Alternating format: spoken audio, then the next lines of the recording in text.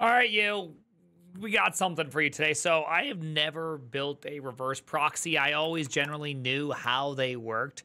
If you're not familiar with the reverse proxy, you use them all the time. But it's going to be a client makes a request out to a server. This is like my understanding before today.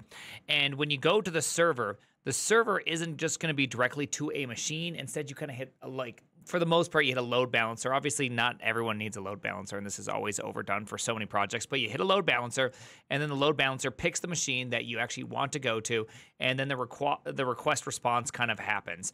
And so that means if I send a request, it goes over to the server. The server then takes that request and actually pipes it across this server all the way over to the proxied server. Then the proxy server responds and sends the response back through, and then it is copied from this proxy server out to the client. And so that's like a reverse proxy. And I never actually tried to build one myself. I always just thought it was kind of very complicated and all that. I never actually attempted to do it because this was always kind of my mental model of what's happening, but that just seems too simple. And that can't be it, but it turns out that's pretty much it. And so I built one out myself right here today, just having some fun. And so all I do is I create an origin server, right? And the origin server just takes any TCP connection in, reads the bytes to it, and just writes it back out, right? Your standard kind of echo server. By the way, I did build my own pretty logging, and my pretty logging is pretty dang amazing. I'll show you here in a moment. If you want me to make a video, say, make video about pretty logging, right? It's actually pretty cool. And so then I also made a proxy server, which does pretty much the same thing. It gets in a connection, and then it creates a proxy connection out, and then I run it. The proxy connection is pretty easy. I actually connect to my origin server, and so that way I have my connection to the client, I have my connection to the origin server, and all I do is I just copy. I didn't know how to do this well, so I just kind of have a cancel context come in so I can cancel. If any of these fail or any of them close, then it's time to just close the whole thing down, close all the connections, and we're done. So that's all that I was doing right there. I'm not sure if that's correct or not, but hey, it worked out really, really well. And so I just get a new connection, and then I just pipe the connections in data to the connection to the origin server, and then the origin server back to the data going out. And this is effectively what I get with that origin server. So if I go like this, go run, let's run the origin server. I'm going to get a random port. I got random port 33949. I'm going to go in here, and I'm going to do port 37231. And I'm going to go netcat, and I will just echo this out, and you'll notice that immediately it closes it down, but it gets the thing that I sent in right back out. And if you look at the logs, you can see that my dummy server got a reverse proxy test, created all the connections, got the server address, and then a new connection came in. And if you look at my actual origin server, I got the connection data in. Here's the data, hello world, for ID 0, and then it just closed down the connection. So it's just like it went in, echoed it back out, closed it down, the whole thing closed all the way through, and the data just went back out the other side, and you can see it right here. So if I echoed a whole bunch, you'll see I made a whole bunch of connections and just echoed everything right back out again. I thought it was pretty cool, and I was surprised at how easy it was. But not only that, I also did a little, port 33949. I also built it in Rust, just because I haven't used Rust in so long. I just kind of wanted to try it out again. Same thing. Whoopsie daisies. I forgot I hard-coded Rust. What did I hard-code Rust to? It's 7878. I actually just copied something off the internet, so I didn't even hard-code it. I just did that. There you go. You can see it happens again. Yay, I'm just printing everything out. Not as beautiful of logging, which, by the way, beautiful logging in Rust is much harder than beautiful logging in Go. I just want to throw that out there, okay?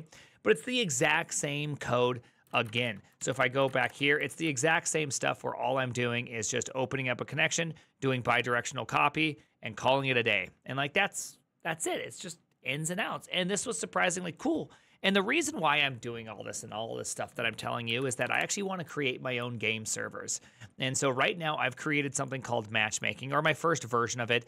I don't think it's quite there yet, but all it does is it uses SquealLite to be able to tell what servers do I have available and where should I send connections to. That way the client, which is going to be NeoVim, makes a request up here. This responds back down here with where to go. Right now that's just an IP address. But instead, now I can change it to, say, a URL with a UUID as a parameter, or however I decide to do that. And then my proxy, my reverse proxy, can actually just take that information and find the correct game server to go to and start filling up those game servers. And so that way I actually have a scalable matchmaking and a scalable reverse proxy to the game servers. And so that makes me pretty happy. Like I guess I kind of did it. And now all I need to do is kind of finish this bad boy out to where it actually uses the matchmaking data and the squeal data to actually determine what servers to go to. And we will get the full 9 yards. I will be able to have my whole matchmaking experience. So I'm actually pretty stoked up about that. And I must say that this has been a fun adventure. I've learned a lot. It's always really good to kind of build your own stuff. And if you haven't seen any of the stuff I've been doing, I was able to get, cat air. I was effectively able to create 1 million connections on and off to my game matching, my matchmaking games over and over again without anything crashing, all the way up to 1 million connections. So I'm pretty happy about that. I don't know why I didn't just go like this, So it finally died at the very end, right? But still, I got pretty far. And I got to figure this one out. Like somehow I have connections added is not like a thing, and there's like an invalid int, something has gone wrong, and it seems to happen at the 1 million mark. So my guess is that it's probably not too hard to figure out where I went wrong here. You know what I mean? But nonetheless, there we go. We did it. We built it. It feels good. I feel good about this. And I say all these things to you because it's not what I'm building right here that really matters. Yeah, build something fun. Super cool. Got to do my own matchmaking. That was able to spawn and create servers here. I can actually even show to you. Let's find this thing.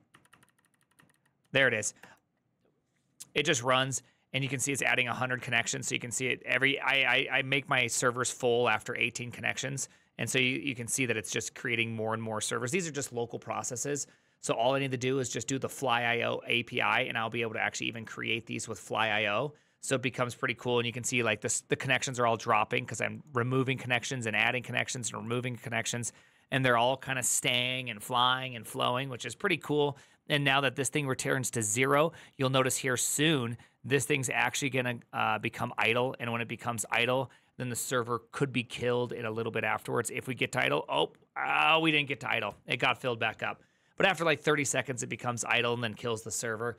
I don't know. I thought it was a really fun experiment. Now I got all the pieces together to actually build games in Vim that can auto scale, and I built all the auto scaling, and now I just need to map it to FlyIO. I don't know. I thought this was super fun, and for me, the part that I liked the most is that I got to build it all. And yeah, this will be a pain in the ass to maintain and all that, and it's probably much easier to learn modern technologies. But I also got to create this all myself. And for me, that's the more important part, is because at the end of the day, I want to be really competent. And I personally find that just reading about topics is great. I can draw the boxes and arrows, but implementing the things myself, hand rolling that thing out and getting it done makes me feel confident, makes me feel like I know what I'm doing. And for me, that's worth way, way more than just drawing boxes and arrows. So I hope that you build something wild. Do what I do and just go build something. It doesn't have to be perfect. It doesn't have to be the best ever built item. It's the fact that you built it and your knowledge went from boxes and arrows into concrete implementation. Hey, the name? The name is the Primogen.